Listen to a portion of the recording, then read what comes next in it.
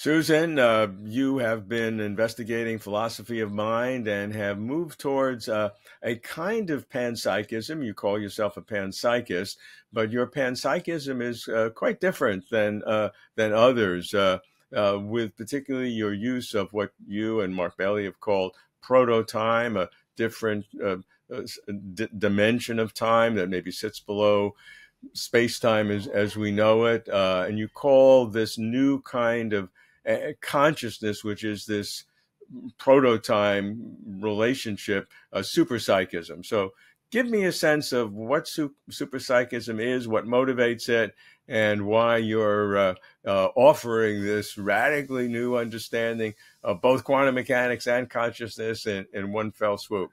Well, thanks for asking. This is a topic that makes me very happy. It's not I want to make you happy. The other segments, where we're talking about AI doom and gloom.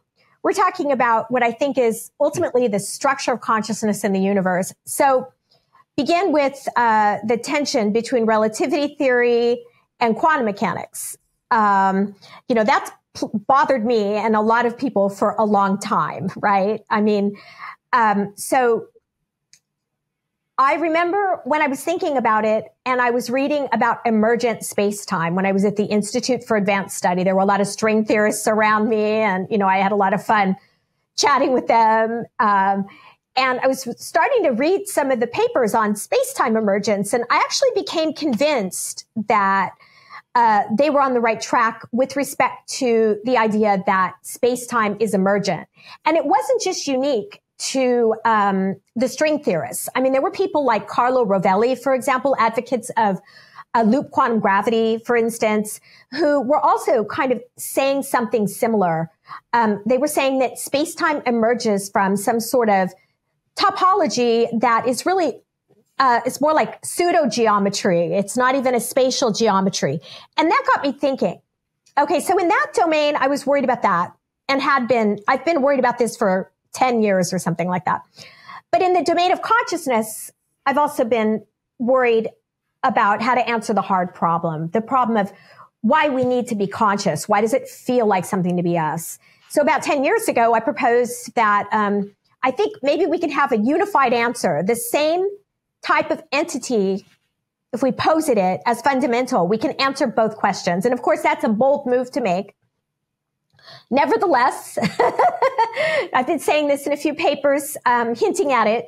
So I finally, I had a great conversation with Roger Penrose. He started telling me about retrocausation, and it got me so agitated because he was positing backwards causation that I locked myself in my place on the ocean and just wrote the paper Superpsychism, and then called my friend Mark Bailey, who has background in physics. He had a postdoc in physics. I was like, Mark, you got to do this with me because I'm going to say something really dumb. Okay, so that's how it happened. So what's proto-time? All right. I take reality to consist in quantum entanglements at the fundamental level. And I think entanglements are fascinating because when you have two particles, we'll call them Alice and Bob, entangled in a pure state, the von Neumann entropy of the whole system is 0. So there's no entropy in that.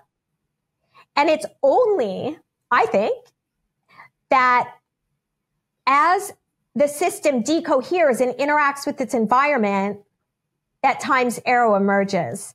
And this is where I'm drawing from work on entropy and time's arrow that people like Brian Greene and others have proposed as, how time gets its direction. And I'm just saying, I think they're right. Okay. So now put this together. When you really think about these bizarre cases in quantum mechanics, I think it looks like reality's timeless at the level of entanglement, and that time, its arrow emerges. So what's fundamental? What's fundamental is proto-time. It's time without a direction. I know that's hard to conceive of, right?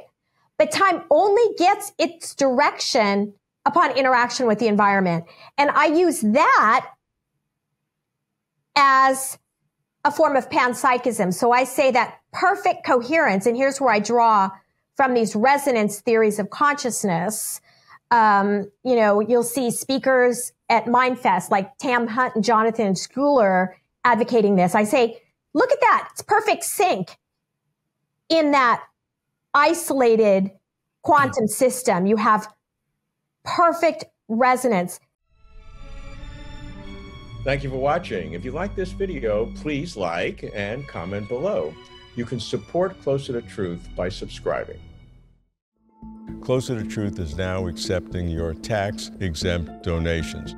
Please come to closertotruth.com/donate. Thank you very much for supporting us, and thanks for watching.